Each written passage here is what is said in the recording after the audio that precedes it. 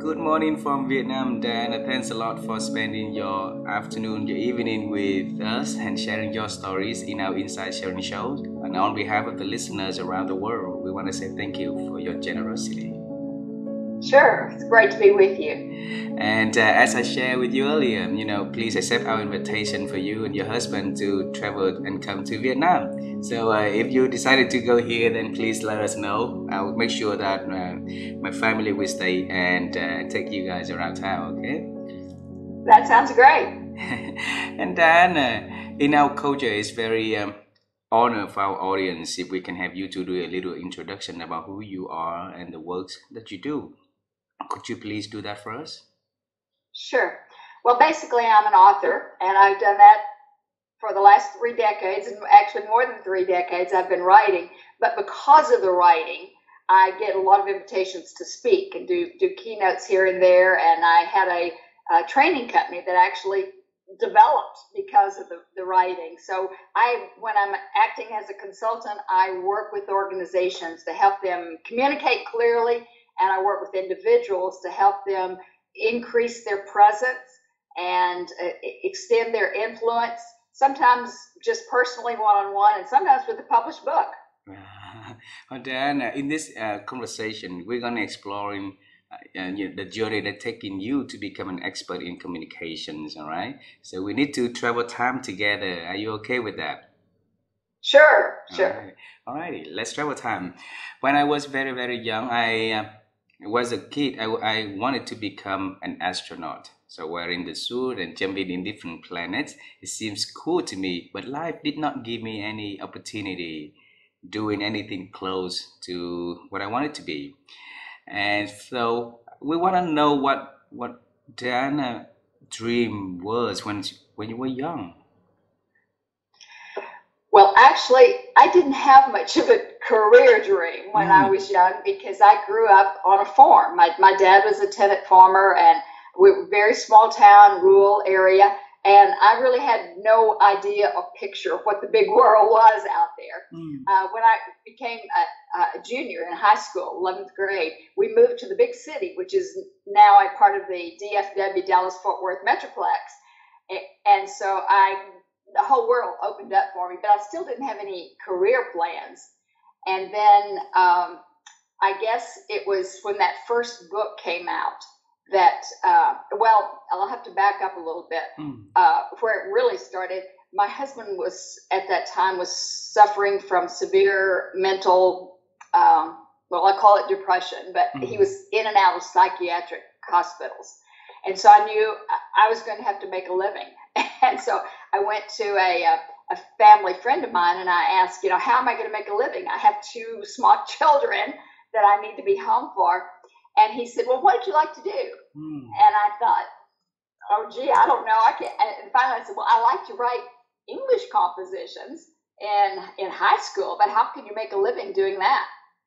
And he said, oh, no, I didn't ask you how you could make a living. I asked you what you'd like to do. If you like to write, figure out how to make a living at it.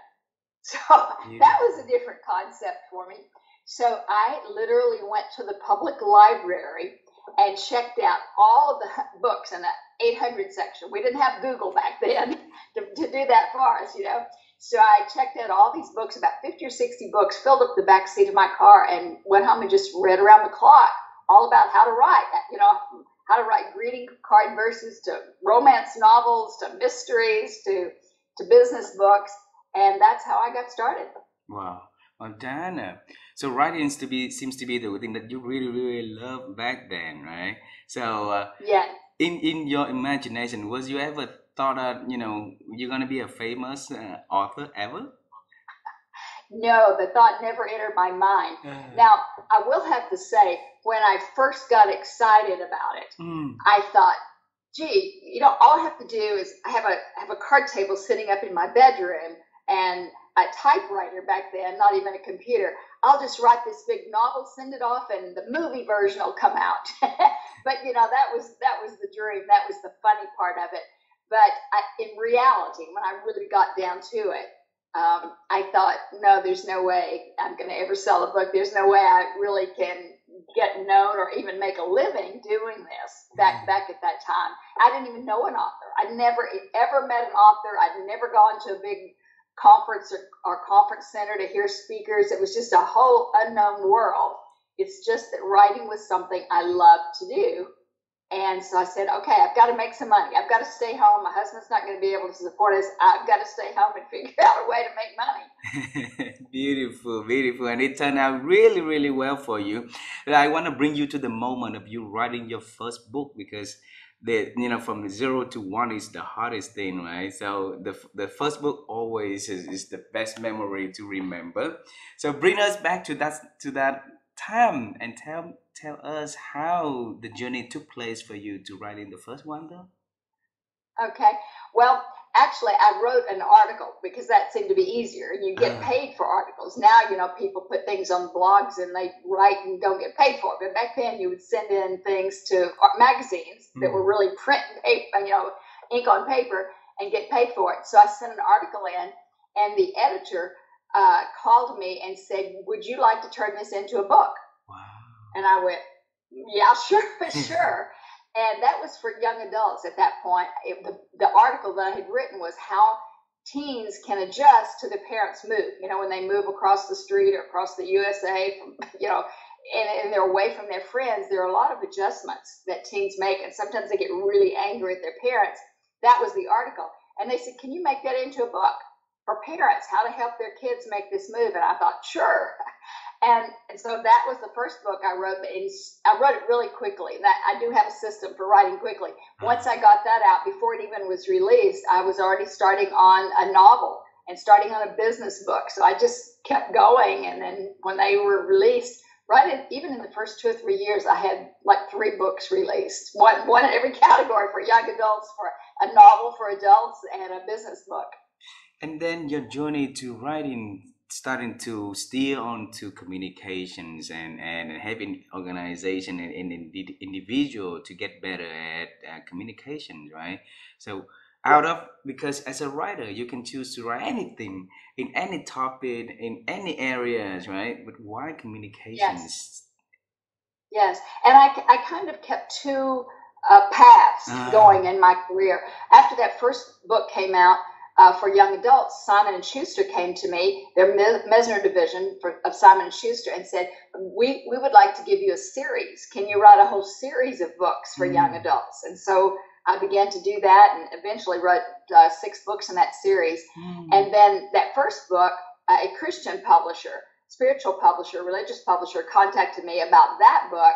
And so I wrote that book and started writing a lot of books in the spiritual arena, in the Christian arena. And then at the same time, again, in those first 2 years, when I went on TV, I was doing a lot of television interviews, and clients started to call. And the first book, actually, before it even was released, somebody said, we pay a lady big bucks to come in here to this oil company and teach us how to write, and you're writing a book on that. And so they started inviting me in. And when I did this first TV interview, IBM saw me on that TV and said, can you come up and talk to us about teaching all of our systems engineers and salespeople this? So even before the book came out, while I was doing the pre-publicity, I got leads to do, speaking and training. So it just all kind of snowballed at once. I was writing in 3 different areas. Wow. And how do you find time out of your busy schedule of training, of speaking, and still having time to write, though, Dianna?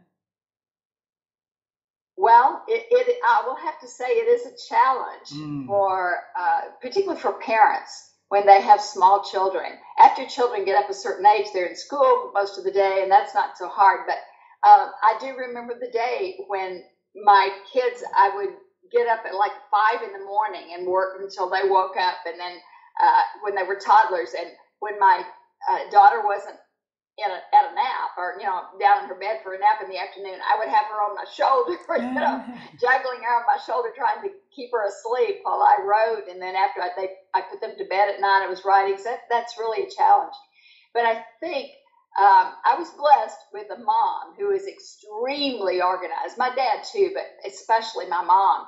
And so I just learned by osmosis, I guess, observing them, how to organize and plan my day, and all the principles. In fact, I even wrote a book that's on productivity called Get a Life that came out years ago. But it was about being organized in your life. So that's helped tremendously. Yeah, wow, wow. Dianna, bring me back to the moment that you asked your friend, a person that you know, advices on what to do, right? Who's that person? That happened to be business a business minister at our large church, and Ah, he did counseling. And so when I went in to talk to him, I've got to support us. We have no way of making a living here now that my husband's in the hospital. He's the one that gave me that advice. He was a good personal friend, and also on staff there at the church. wow, wow. He gave you the advice really, really, really, really good.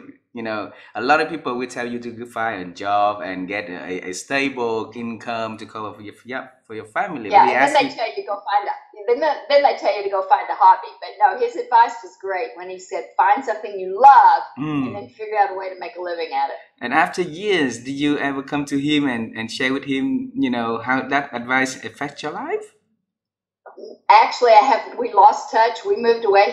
He moved away, but I know he's gotten my book, so he knows that advice paid off for me for sure. He was much older, so I don't even know if he's still living, but he did know that I had success in publishing. Yeah, and then if we bring you back to that moment, you sat down with him asking for his advices, right? And then the statement that he gave you was really, really big statement for a young girl, having to stay home, taking care for your family, and you need to find a source of income.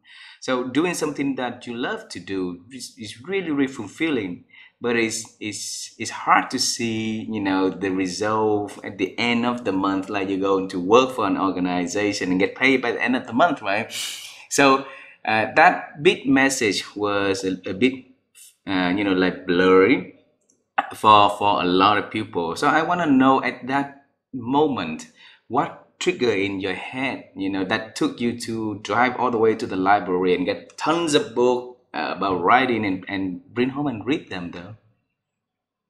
Well, actually, I've left out just a little interlude that was really the motivator, that really gave me the courage to Yeah. make this change. And that is when my husband was in the hospital, and when I knew I had this conversation with him. I had an organization that contacted me and asked me if I would like to write for them. And that would be a paid assignment. Not most of the time, you just write a book and you hope you get paid. You hope people buy it. But Mm. back then, they were going to actually pay me for this series of curriculum.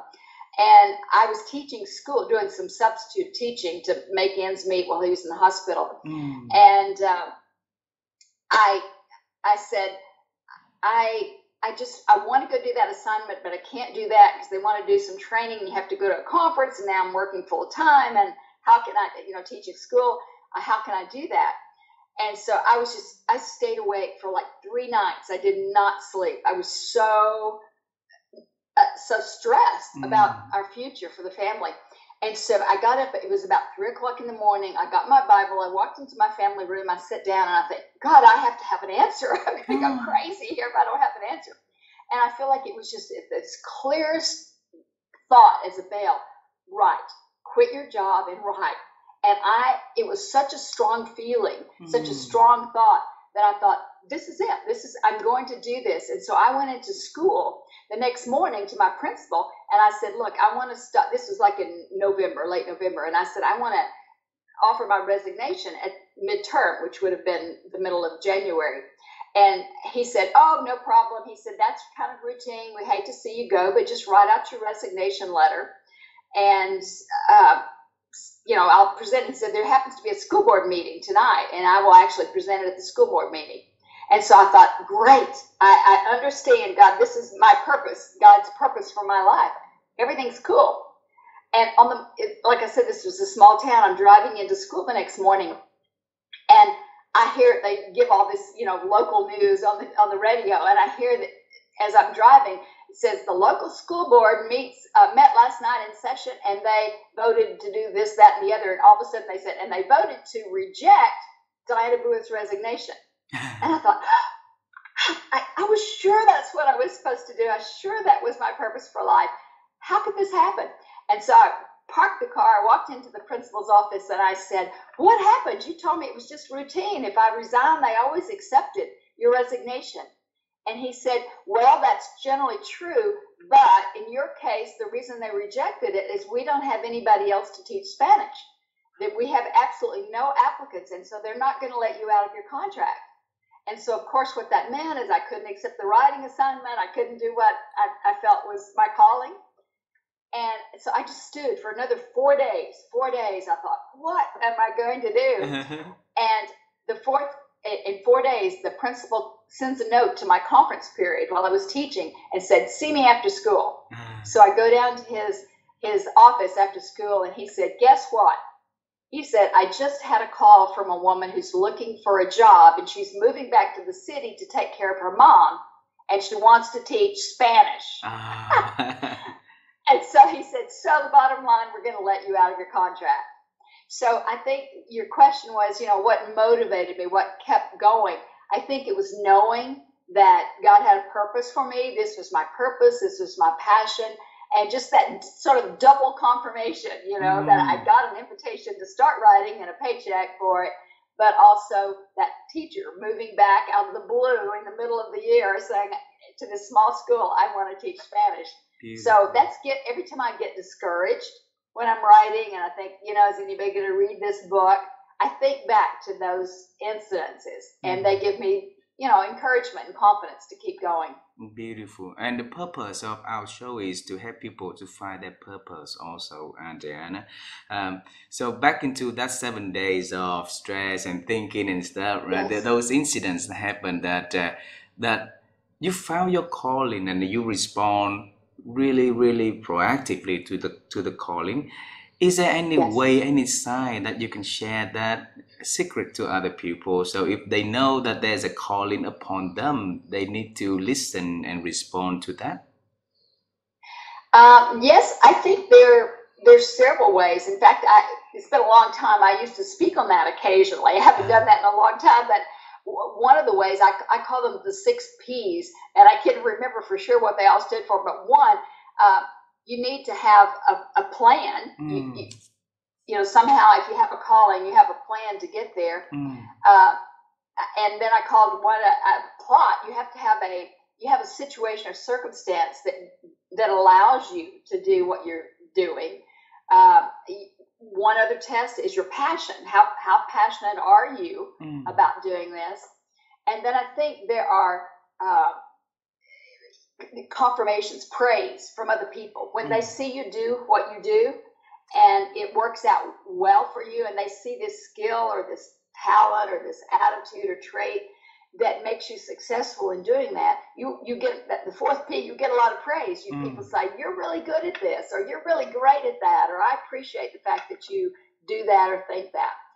And then I think you have peace of mind. Once you know that you're following your calling, the stress goes away because you know that someone other than you, a higher power, in my thinking, it's God, but whatever that in your life you think, but it gives you peace that you are going to be okay, that you're going to be able to make a living from it, and then there's a pathway to get it done. That's the 6th P. I don't think that you're going to have a calling to be an opera singer if you don't have a good voice, So when God calls you to do something, he prepares a path to get there. He prepares the circumstances and a road. And so, like I said, if you think, oh, I want to be an airline pilot and you're afraid of heights and you can't get over it, or you have an ear, something wrong with your hearing and that you fail all the tests, that tells you that's not your calling. So he gives you a path to get there. So I think those 6 Ps have always helped me when I'm counseling with other people, when I'm speaking to people who say, how can I find my purpose or my calling or get in the right job, find the right slot, things that will make me happy in my life. Beautiful. Those are the things I think about. Beautiful. Thanks for sharing the 6 P's, right? So there's the plan, blood, passion, practice, peace of mind, and pathway. And the 6 P's that you're sharing here. And Diana, I want to understand the journey as a writer, an author, to become a consultant. That is, to the public speaking and into a consultant. It takes a lot of different strength and skill sets and different network, different people you have to know. Yeah. So how did you do it so beautifully? Can you share that secret? Well, I'll have to say it was because I hated to market. and that is, I was having lunch with an engineer, happened to be vice president of engineering for a major oil company. And we were just having lunch after Sunday after church, and he said something about, what are you doing? And I said, well, I'm doing some writing. And he got up, pulled a book off his shelf, and he said, this book, he said, we pay a lady to fly in here. That was I was in Houston. He said, we pay a lady to fly in here from Atlanta to teach all of us engineers to write, do technical writing and business writing. We can't write. And I thought, I know how to do that. I could teach them how to do that, and I could make more money doing that. And so I wrote a book. I asked some friends to give me samples of business writing in all different industries, and I wrote a book on that. And very quickly, it took me 4 days to write that book. Wow. And sent it off. And then my agent was able to sell it. She had gotten the book. I got an agent because of the first books on for young adults. And so that was my marketing plan. I couldn't imagine calling up people, calling, people I didn't even know and say, I come out and talk to you. So my plan was to become an author well known enough that calls would come to me. So when the book came out, while I was waiting, for the publisher to bring it out, I called on businesses and I said, here's my name. This is what I do. I have a book on such and such. I don't know if you've heard of it, but it will be released. And then, of course, after it came out, I said, it has been released. Could I come out and talk to you about teaching your employees this? And they said, sure, we need help. And like I said earlier, I was mentioning the Houston Chronicle did a huge story on me, on the business, that I was teaching business writing and people had trouble with their writing. And I had no employees, and I didn't even have, a cell phone like we have today. I had an answering service, and I called in at noon, and she said, I don't know what you did, but you have had 32 calls this morning for companies wanting you to come out and talk to them. Beautiful. And so that really was my marketing plan. And I started calling on those companies, and the first client I had was an oil company who passed my name to another oil company who passed my name to another oil company. And so being in Houston, I was working for all the major oil companies, and then the book did actually come out at, 3 or 4 months later. And IBM saw me on the TV show that I already mentioned. And so I thought, oh, that's a new industry. Well, maybe I could do that. And so I started working for IBM. And then I just, branched out and got into the financial industry and started hiring people. I got so many leads so quickly that I couldn't do them. I had all days booked. And so when IBM finally got convinced, yes, you can certainly do this for all our people, they said, can we give you 60 days next year? And I went, I don't have 60 open days. I'm totally booked for the year. So I thought, I don't want to lose clients. I have got to hire people. So at that point, I hired an assistant, and I started hiring other trainers to go out and do my programs. Wow. And that was actually in the first 4 years of business. The rest of the time, I was the content creator. I pretty much stayed behind my PC writing the books. I would see what's the problem in industry. What do people need a solution for? What are my clients complaining about? And when they come to the workshops, and I developed the material, then I developed a training program on it and trained other people to go out and actually deliver the programs. And then I would do the speaking. If it was a major conference, 5,000 people, then I would go, do a brief little overview, sort of an intro. But if they wanted sustained learning for their employees, then I sent my consultants in to do, multi-day programs. Beautiful. So Diana, when people say that it's important in our success is a luck factor, and I think luck also plays a little role in your journey, but majority of the success comes from the intentions. So you intentionally wanted to become well-known author, like you say earlier, so that people will come to you for businesses instead of you coming to them asking for businesses. And along the Yes, way, yeah. let me interrupt you here for just a minute. And in our U.S. culture, basically, if you're going to be well known to generate calls, you have to be a movie star, a pro athlete, or an author. Uh-huh. And so that's the reason I can't throw a football, so I couldn't be an athlete. I don't have any acting talent, so I couldn't be a movie star. So I just thought being an author gets your work out there so that people call you. And so it really was sort of the lazy person's marketing plan. I want to know what message you talk to yourself every single day back then to make sure that you're going to stick with that plan to become a well-known author, though. I think I never talked to myself about I want to be a well-known author. That Oh. never entered my mind after that first meeting I had when somebody was saying this is people are calling me, and I thought, how do I do this? How do I not market? But what I was, and then looking back later, I know that that's how people get inbound calls. That people were saying you need to get inbound calls. But I think what I was really thinking about is I love working with people. I love teaching them a skill. I mean, I've just always been a teacher at heart. When I write something, I know how to explain it well. And I just love seeing the light bulb come on for people. Even when I was 30 years old, I was in front of a workshop in training, doing classes and programs for 65-year-old executives, who had been on the job for years. And they didn't really have an efficient way to do certain farm letters that they send out. They didn't have an efficient way to do an audit report or an engineering report or a feasibility study. And just being able to teach them and seeing the light bulb go on, and they think, wow, we should train everybody to do this. This is going to save us hours of reading time as executives when they're reading and approving things. That's what really motivated me. It wasn't so much from the beginning, I'm going to be famous. It was, I want to do something I feel passionate about.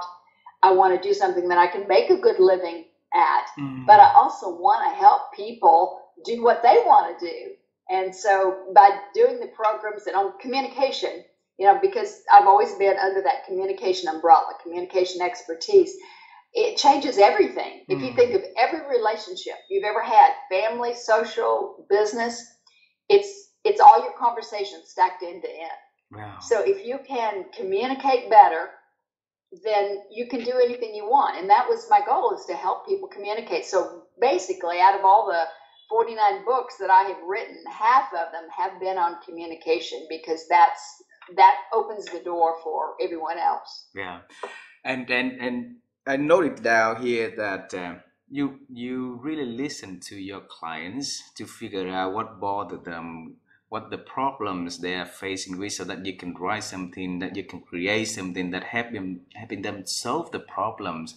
And the problem solving mindset is really, really, really inside of you, embedded into your thinking in your body. And we want to know the secret that can help Dianna to be able to be a better listener, so that other people will share with you their problems now. Yeah, I don't think anyone ever masters listening. I think we can all get better to listening. Um, Even though I've been studying this for more than 3 decades, and my husband also, he quit his job after about 10 years and joined me. I had remarried, and he joined me in the business. A funny thing that happened that illustrates the point about not listening, no matter how much you want to listen or know to listen. When I write a book, I work at my home office, and he came in one evening and he walked down the hall right past me, and I said, wow, it's really raining hard. My parents live about 30 minutes away in Arlington, where the Texas Cowboys play their games, so everybody's heard of that place. And I said, wow, it's really raining hard out there. My dad just called and said that they've gotten 2 or 3 inches. He said, oh. He walked past. About 10 minutes later, he comes back down the hall and he says, why don't you call your dad and see if it's raining over there? And of course, I think I just told you that no matter how much we study and we read and we know we should listen, we don't always listen. But when it comes to customers, I have, I think, done a good job of that because, I would be when I was working in certain companies, I might be with those attendees for 2 days or 4 days in some cases. And I hear them complain about things. And it's always my boss doesn't listen, or I can't get good feedback on my job, or writing is taking me too long, or we've got a major conflict because everybody's got a political agenda. And I just begin to, those are all communication things. They're all communication things. So helping them and seeing real application in their job motivated me. Beautiful. As part of my thinking, how can I help them? And I've got a concrete problem here that sure needs a solution. And so that gave me the impetus to tackle the next thing and the next topic and the next topic and the next book. Wow. And since we're on the top for listening, might you share any tips that can help us to become better listeners? I think this is going to sound simplistic, but I would say decide you want to listen. A lot of times people say things to us and it's just like noise. It's background noise because our mind is on something else. And I find that's true of myself. Somebody comes in and starts to say something and I'm in the middle of an email. I've gotten where I used to sometimes just say, yeah, okay. And I acted like I was listening, but I really was focused on that email. So now I'm in the habit for the last, 2 decades or so to say, excuse me, can you hold that just a moment? I'm not listening. Let me finish. And I would write a sentence, finish my thought, and then turn back to that person to listen. So making up your mind that you intend to listen is the most important thing. I think clarifying. A lot of times we jump to assumptions about what somebody's saying. They give us a piece of information and we think, oh, so their point is, and that's not their point at all. So if you can get to the habit of saying, is what you're trying to tell me that you'd like me to do X, or are you trying to tell me that you're not happy with your job and you want to switch to a different role? I try to clarify. And sometimes it's right. Sometimes the conclusion I drew about what they said is wrong. And so making sure that you question and verify the conclusion you're drawing about what they say is another good listening tip, habit. Beautiful, beautiful. So first we have to decide that we're going to listen, right? And then along the way, asking questions to make sure that we understand what the other person say. Are we having the right understanding about that, or we need to have some adjustments or so? Particularly that's important when you're giving directions as a manager, as an executive, when you delegate a project. If you say, people are in the habit sometimes of saying, do you follow me? Are you with me? Or is that clear? Well, nobody's going to say, no, I'm stupid. I don't understand. Nobody says that. They always nod and act like, sure, I understand. So what you have to do as a speaker is to take responsibility yourself by asking some questions to say something. Let's say you've delegated a project, and as the executive, then you take the responsibility and say, as you get this done, what 2 or 3 steps do you think you will be taking, or where do you think you're going to start on this project, or what's a reasonable timeline to get this done? And by their answers, then you, the speaker, can determine if they really understood. Because they don't know that they don't understand. They don't know that they're on a different wavelength than you. So it's really, as a speaker, it's your responsibility to question and make sure they understand, and don't just let them say, oh yeah, sure, I understand, or it's clear, when it may not be. Wow. Thanks for sharing that, Dianna. My last question, is about the advices, so that we can, our listeners can reflect and learn and can apply, so that they can get better at certain things. And throughout our conversation, that's the 3 things that I think that really, the people will really need advices from you. One is in the writing, one is in the communications, and one is in the speaking. Okay, so Yes. I will leave the 3 for you to decide which kind of area you want to narrow down next. So to give advices to our listeners, which one would you choose? Actually, I would say speaking, Okay. but not necessarily speaking and writing are so related. It's not necessarily what you say, although I do coach people in presentation skills. I've done that for many years, many clients. But now to reach the world, you have to write. Yeah. You have to write, whether it's on social media, just a comment, or whether you are writing reports. You can do your job over in the corner and do it with excellence. But if nobody knows about that and the word doesn't get out, you don't expand your influence. So I think eventually, even though you may speak well, you have to write it so that it's like I said, it's on social media, or it's a blog, or it's an article, or it's some kind of research paper or white paper, or a book, which gets more attention. I mean, nobody throws a book away. You get mail, you throw it away. You get a brochure, you throw it away. But when you get a book from someone, you don't toss that away. It's a free book. Yeah. And it's your advice and your thinking. And there are many executives who have solved a problem in their company, and they've done a great job. Or maybe it's an entrepreneur who started their own business, and they figured out a way to do it well and profitably and productively.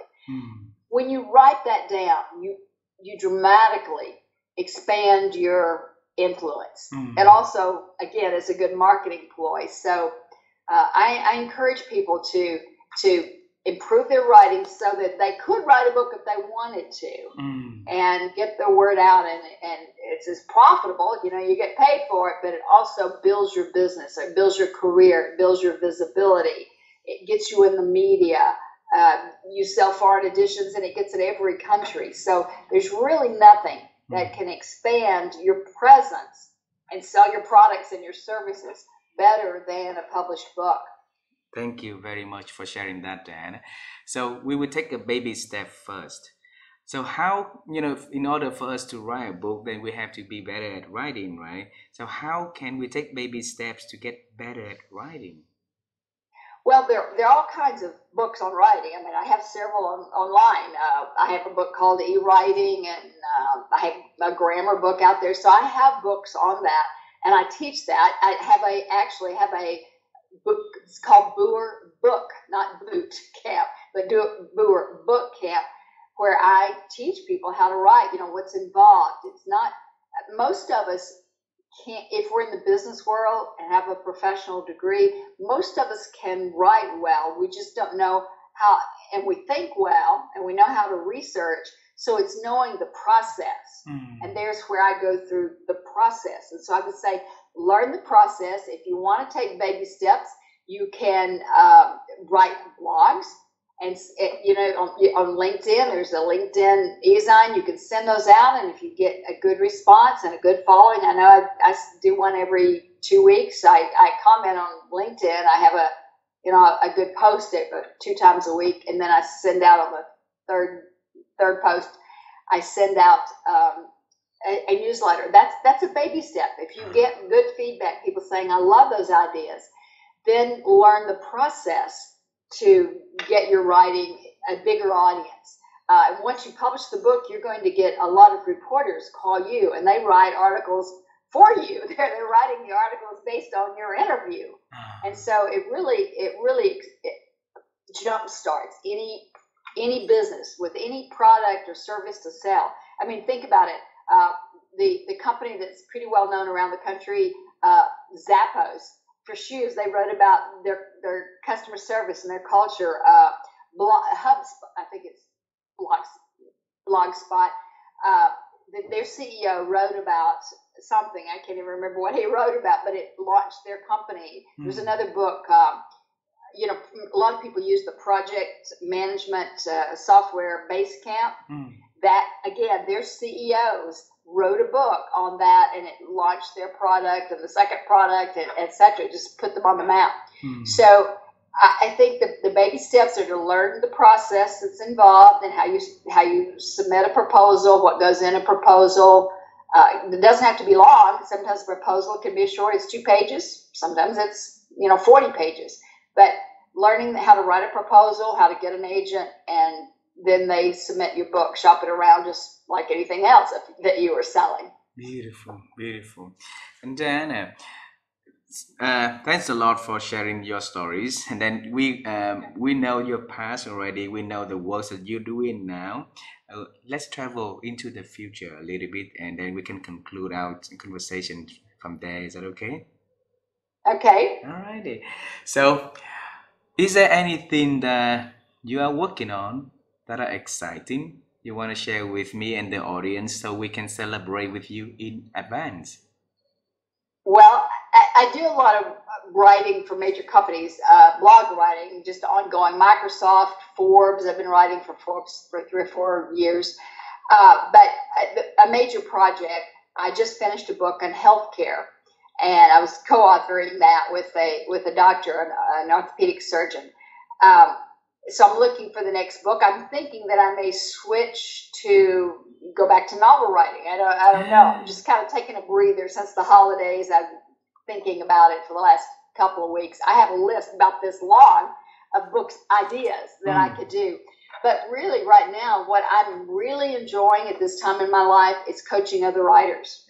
I have other people who are speakers, who consultants, and think I need to build my reputation.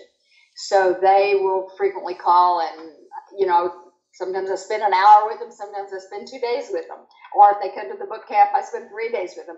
But I really enjoy helping other people get their message out. And of course, I learn too. When I learn what their ideas are and what their expertise is, it's a fascinating learning experience for me in a topic that I'm not familiar with. Beautiful. So that's what I've been doing when I started these book camps. I sold my training company it's been about 3 years now. I sold that training company. So now I am helping other people build their businesses by doing the publishing. Beautiful, beautiful. So my last question to you is regarding to the word you just mentioned, thinking. All right. And my wife and I have been on the quest to help people to improve their ability to think because we believe that our thinking capability actually is diminishing. And then every chance we talk to experts like you, we will ask this question. And if people listen to your response, they can find something to reflect, to think, to learn, and to apply to their thinking, and hope that they will improve their thinking capability. And that is how the change starts. Okay, so Diana, how have you been expanding your ability to think? I think that the most frequent way is reading. Reading. The more you read, the more you start to ask yourself important, provocative questions like, is this true? How do I know it's true? What other conclusion could I come to besides the conclusion this author is trying to lead me to? What's fact and what's opinion? Just as you read, it improves your thinking process. A second way, other than just reading, I think, is to go to very smart people and ask them questions about what you intend to do, your plan. I wrote a blog once on thinking, how to think better, and one of the points in that was to pretend that you have a board of directors. You may literally have a board of directors to go to, but if you're an entrepreneur and you don't have or you're just starting out and you don't have this group of people, imagine you did. Imagine you were on the board of directors. When somebody would present an idea to you, what would you ask them? What would you ask them about their financing? What would you ask them about their staff? What would you want to know about their plans in the future? What would you want to know about their marketing? If you would think like an advisor and think like you're a person, if you're starting a new project or product or service, what would a board of directors ask me? And then prepare yourself. That helps you to think through any kind of project, any kind of plan that you want to do, even if it's financial planning for your family or planning how to build character into your kids. That thought process comes from reading in many subject areas and applying maybe in different ways, but it also comes from your ability to listen to good advice and listen to feedback and apply it in your situation. Beautiful, and thank you so much for sharing your tips on how to help us to think better. And Diana, it's been a pleasure to know you, and I'm so grateful for you to decide to join our show and share your amazing journey with our audience. I wish you well. I wish your family all the best in 2023 and in many more years to come. And I look forward to seeing you in Vietnam one day. All right? Okay. All right. Thank you. I've enjoyed being with you. Thank you very much. Have a wonderful evening. Okay. And say hello to your family for us, okay? Okay, will do. Thank you very much. Bye-bye for now.